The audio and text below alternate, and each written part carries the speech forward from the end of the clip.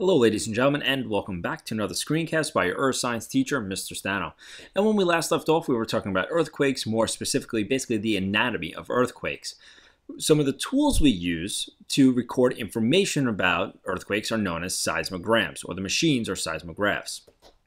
Like I said earlier, seismograms can basically record size of the earthquake or its magnitude, where it possibly could be, and basically how fast it's traveling. Just a number of information can be gathered from what appears to be nothing more than squiggly lines.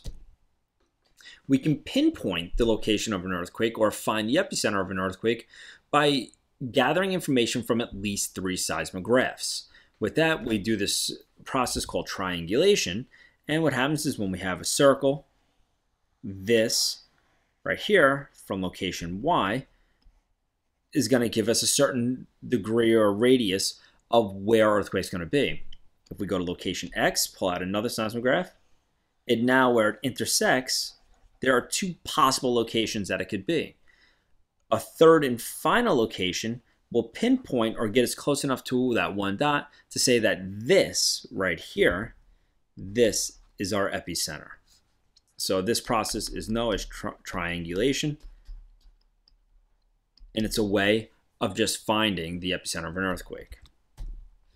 Here you go. Once again, this is the three seismographs, and you can see that when we look at the 3 circles, they don't have to be equal distance apart from the actual epicenter, but we have 1, 2, 3 locations where they intersect. That is where the epicenter is.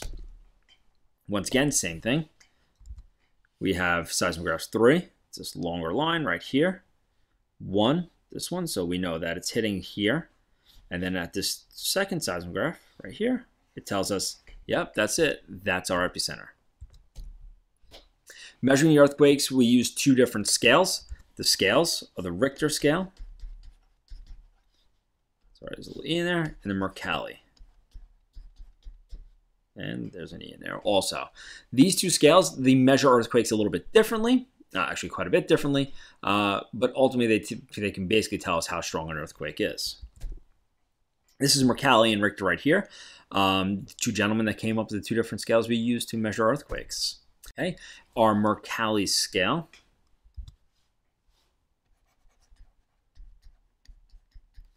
is based on nothing more than observations of damage caused by an earthquake. It measures the intensity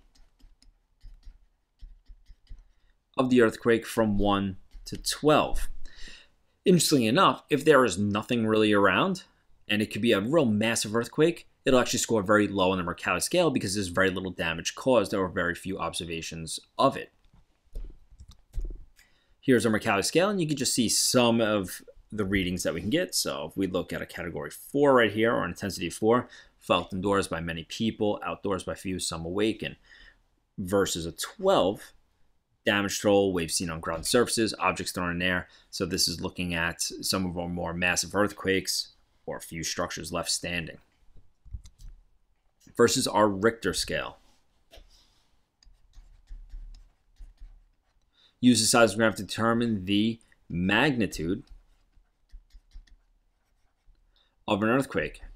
Magnitude is the total energy released by the earthquake, and this one goes from 1 to 10. Each of the numerical steps represents a 10-fold or 10 times increase. So you'll see how that works in a second. And to see how the Richter scale works, we can go like this. A 3.0 earthquake is going to release a certain amount of more energy than a 2.0. Because it's only a 1 increase of by 1, it's a 10-fold increase. A 4.0 to a 2.0 is a 2-fold increase. So here it would actually be 100 times more energy. So you can see how when we start increasing the magnitude, the amount of energy released can be huge. These are just looking at the 2 scales. So if you wanted to compare them side by side, you can see here that basically anything less than a 3.4 on a magnitude Richter scale is going to be about a 1 of an intensity on the Mercalli. And going through, you can just check them out for yourself. Which brings us into seismic waves. And we'll save this for next time. I hope you enjoyed it. Take care.